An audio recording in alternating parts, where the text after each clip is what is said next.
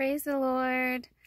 Today is the real October 7th, and reason number 7 of why Christians should abandon Halloween is because the Lord God is supposed to order our steps, being fully submitted to Him, waking up every morning and saying, Holy Spirit, guide me, lead me.